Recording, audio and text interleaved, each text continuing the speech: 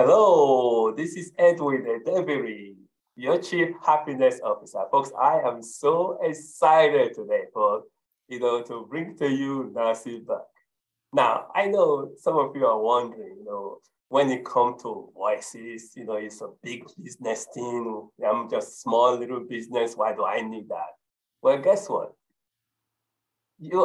I have a treat for you. You are in for something very exciting. Nancy, tell us a little bit about how did you get to voice your choice? Well, actually, it was years ago when I was 7 years old. I loved to sing. In fact, singing made me happy. I was very that was my passion. I was very shy person. So I joined various choirs. As I got older, I went into freelance singing. I was singing for opening and closing special events. I did weddings and funerals. And then I decided to do some stage acting.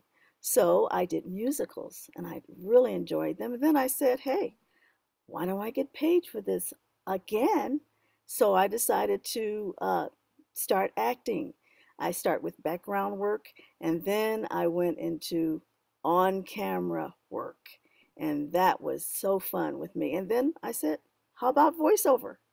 So then took some training, and then I said, "This is great."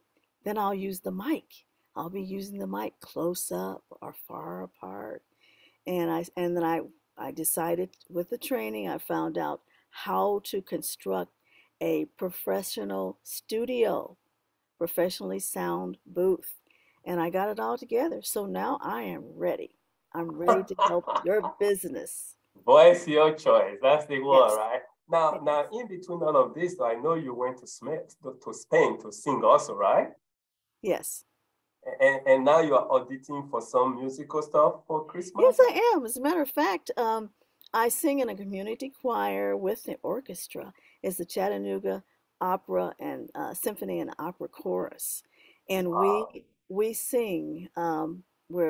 Right now we're doing the musical, the actual Christmas part of Handel's Messiah, Wow. and also we'll be doing Mozart's Requiem. So when people say, "Well, what kind of singing do you do?" I said, "Well, I do anything between Motown and Mozart." So you cover all the garbage. Yes, that, absolutely. that I is so cool. That is I so enjoy cool. it. So Love let singing. me let me ask you this though. So if a person hearing us right now and they kind of getting curious, what kind of benefits they will get from using your services? Give me three benefits that they will get from using your service. Well, one of the benefits would be spoofing up their website. Maybe they just have pictures of their building or their workstations, what have you. I would be the voice to your website and bring it up to make it more interesting. Also, if you had visitors to call your business up, instead of listening to all the music, how about lending a voice to that? Say you've Wow. got a special going on. I could be telling you about a special instead of you saying, "Oh, there's that music again," just putting it down. You can listen to my voice and I can tell you about specials going on with your business. Wow. Or if you are in a situation where you need somebody to tell you or be the voiceover for a commercial that you have provided, like on television, you've got a movie, Netflix, and there's a commercial that goes on. And in that commercial would be my voice or maybe even the image of me talking about your business. Now, how That do you like is that? so cool. That is so cool. Now, I know some of you are listening to this right now and say, oh, I'm just a small, tiny business. This stuff she's talking about is for the big businesses. I remember when I first got into business, and there was a big difference between doing a black and white brochure and doing a color brochure. And people thought color was so expensive. And so they just blocked their mind out of it. until they go and try it and say, wait a second, this thing is not that expensive. And it makes a world of difference to your business.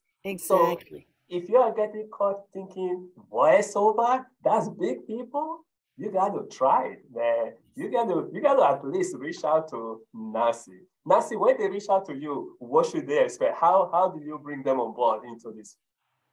Well, they would either contact me by phone or through an email. And then we would sit down and we would do a discovery call. Then I would find out what is their revenue, or how they would, what exactly what their needs are. I Wow, would do a needs analysis because wow, it's all about the customer. Is I'm here to absolutely, help you. absolutely. And folks, let me put it this way: you don't know what you don't know, okay? That's correct. You And know, maybe so And so maybe so something will come out of the conversation that say, "Oh, I never thought about that." And I yeah. could help them. I could take them through a channel, or maybe a different way, another perspective, to help them, to help engage them, to kind of like get the mind going. Wow. Folks, well, again, I just want to encourage you. You definitely want to reach out to Nancy because she will expand your mind. Okay.